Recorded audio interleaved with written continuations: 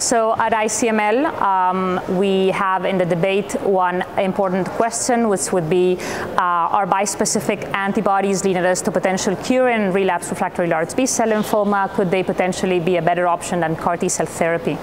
And this, I think, is a very interesting topic. I mean, I think we have to be thankful to have more than one option for relapsed refractory diffuse large B-cell lymphoma. That's one of the key points. So it's better to have two options than one.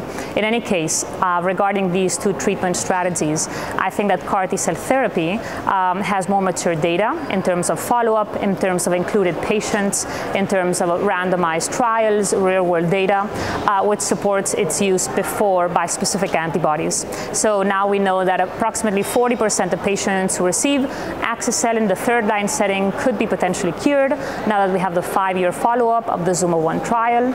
And we've seen very recently at ASCO that the ZUMA-7 trial randomizing refractory or early relapse diffuse large B-cell lymphoma patients to axi-cel or standard of care with immunochemotherapy and autologous stem cell transplant. There was a survival advantage for those patients who received axi-cel over those who received standard of care, even taking into account that more than 50% of patients in the standard of care arm eventually received CAR T-cell therapy when they progressed to their chemotherapy branch. So even taking that into account, that is to say a crossover-like situation, because crossover is not formally allowed in the trial, but they received the other treatment off trial, there was still a survival advantage for those who received axi-cel earlier in the second-line setting.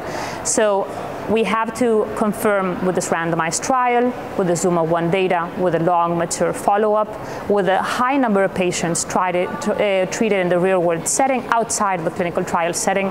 CAR T-cell therapy has curative potential. Bispecific antibodies are not there yet. They have not proven this.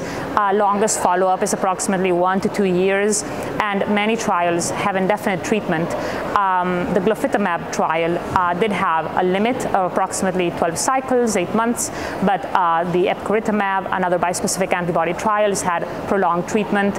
So I think we still have to see if patients go off bispecific antibody treatment, is the complete remission maintained over time? We don't have the answer to that yet, so I think we still have to prioritize CAR T-cell therapy or bispecific antibodies, and we will definitely have to go back to this question, review this question in a few years when we have more data with patients treated bispecific antibodies outside of the clinical trial setting and with longer follow-up of the treatment discontinuation.